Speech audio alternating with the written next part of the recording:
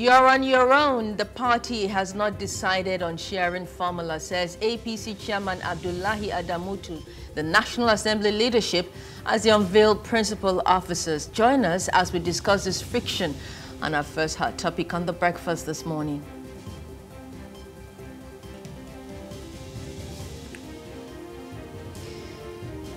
And as the federal government set to reduce importation of drugs from 60% to 40%, we'll be discussing with the president of the Pharmaceutical Society of Nigeria this morning to get their pulse on this development.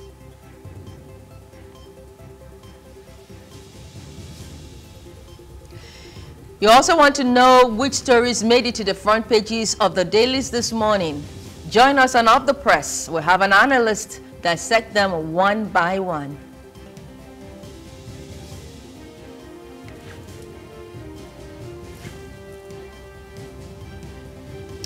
Good morning and welcome to the breakfast on Plus TV Africa. I am Maureen Meno-Mwezigwe. Good to have you join us. Well, today we have lots of things lined up for you on the program, and we'll start with our very first top trending.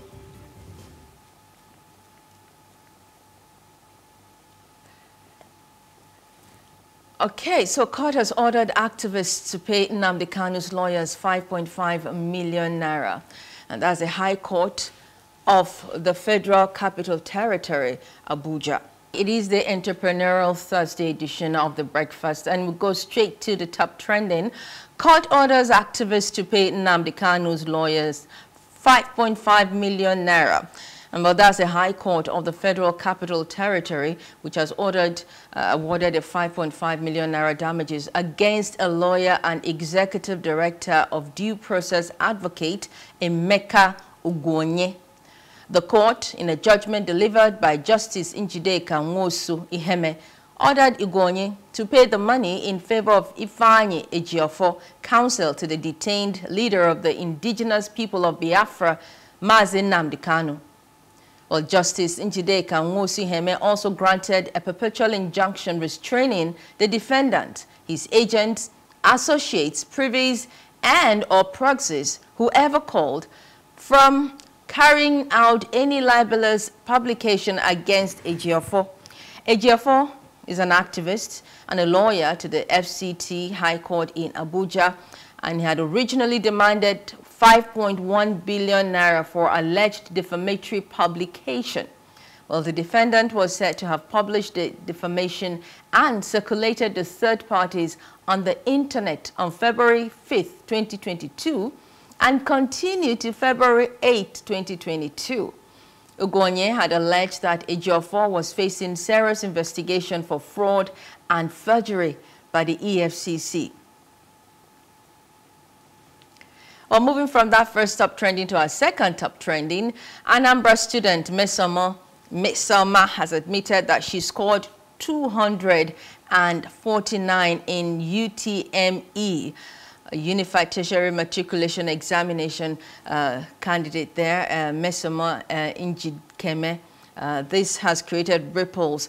Well, she has allegedly admitted that she was graded to have scored 249 by the Joint Admissions and Matriculation Board, JAM, and not 362.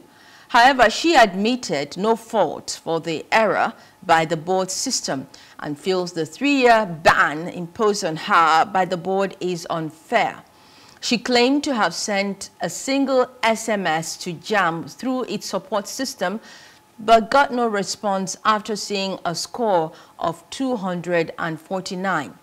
JAM, in a statement by spokesman Dr. Fabian Benjamin on Sunday, accused the student of forging her result, but Mmesoma stood her ground that she scored 362 out of the total mark of 400.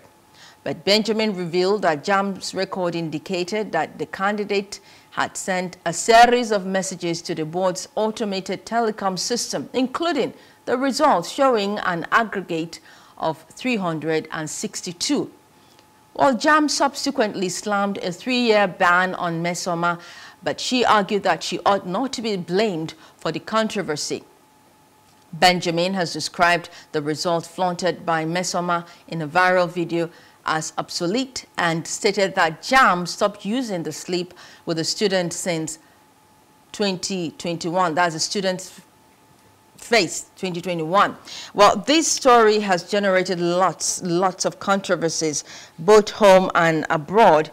Matter of fact, a Nigerian crypto businessman, Gaius Chibueze, has offered UK, US, and Canada scholarship to Mmesoma Ejikeme up to her master's level, and is promising to sponsor her 100%, take charge of her fees and her upkeep. And he also says it's an attack on the girl, and not just the girl, but the entire Igbo race. He made this known via his Twitter handle. Also, Chief John Mary Akachukwu has threatened to sue JAM if the body does not apologize to Mmesoma, whom he believes has been failed by the JAM, saying that they failed to discharge the Child Right Act by exposing her identity in the course of all this. He has called for apology from JAM. The National Assembly is set to investigate this, probe this matter further. And then the former Minister for Education, Dr. Obi Ezekwesili, has also called for independent investigation into this matter. So it's an unfolding story. Nigerians, home and abroad, are totally invested in it. Everyone is interested in it. But some have said this is much ado about nothing, really, because this is a little girl. What she's done, if at all she did it, is nothing compared to what the politicians have done and what they are doing. Those who have led to the deaths of countless numbers of Nigerians on our roads because they siphoned the monies meant for fixing those roads. Those who carted away monies meant for fixing the hospitals. Those who stole oil money and that are responsible for the mess Nigeria is in right now. What she's done is nothing compared to it. But it's an unfolding story. We'll give you updates as these stories unfold. We'll be taking off the press in a moment with Mr. Ezekiel Anya, a public affairs analyst, who'll be joining us from Akwa Ibom. Let's take a break and be back to see the headlines.